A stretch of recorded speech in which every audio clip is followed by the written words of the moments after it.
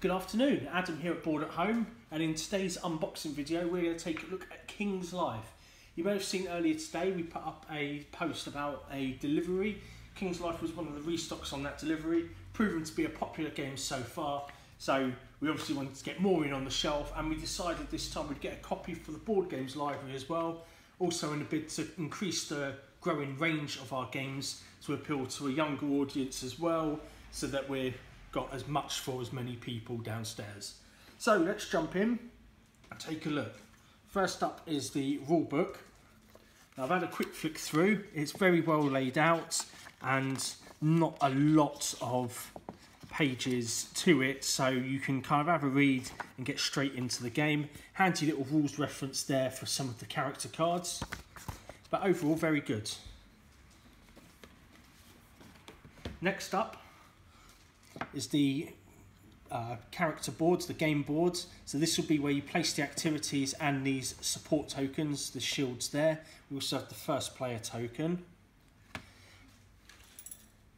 And here are the player standees and the player support tokens. So the standees are the larger ones, the support tokens are the smaller ones.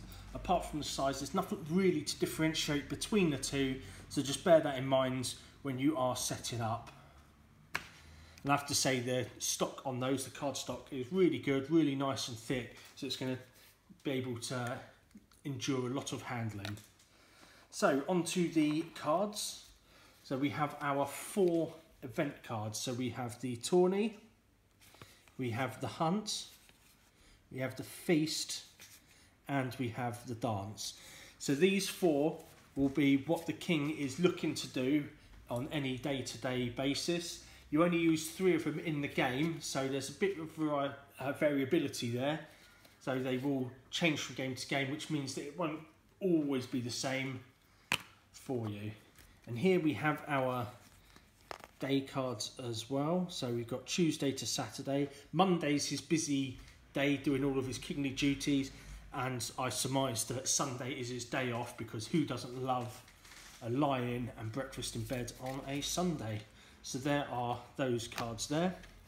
Here we have our character cards. So these are the ones you saw briefly on the back of the rulebook there that have different effects.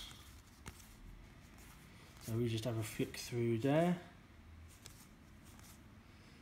So like the Jester here, for example, swap any 2 cards in 2 other players' displays. So you can kind of mess about with each other here, or introduce some various rules. Cards with a value of 5 are ignored, so obviously the priest not overly decadent there.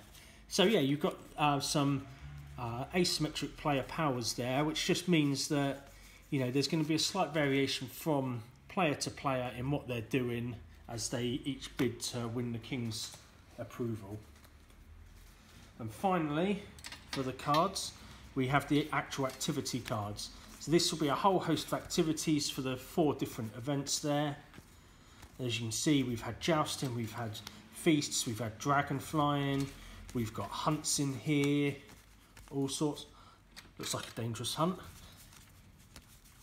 All sorts in here, and obviously we've got the parties as well. We've got the maypole, we've got dances, jesters, all sorts, and some extra character cards just at the end there if you want to switch the game up somewhat. And then for our standees, just a little bag of support tokens there, little clip things, can't remember the name of them, but you know what I mean.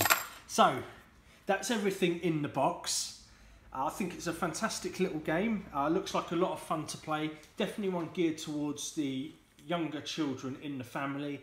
So this would work perfectly well in between some larger games for them, just to break up the evening a little bit. We said we do have a copy in the library now, so you can come down, rent a table in the boardroom and give it a go and let me know your thoughts. So that's it for this one. We've got a whole host of other games that we'll be unboxing throughout the week. And as always, it's been a pleasure, and we'll see you in the boardroom.